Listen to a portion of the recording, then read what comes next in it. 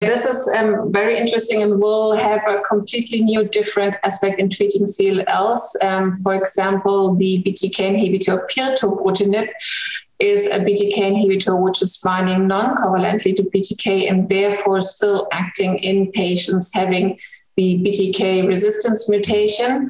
And first data on patients having received prior other BTK inhibitors show really very good response data, and therefore the substance is currently developed in clinical trials and hopefully available in very few years. And then we will, similar as in CML, we will have also different options of treatment with BTK inhibitors, which act differently. And this will be a completely new aspect for the treatment of CLL patients, because then we could delay the time point when refractoriness is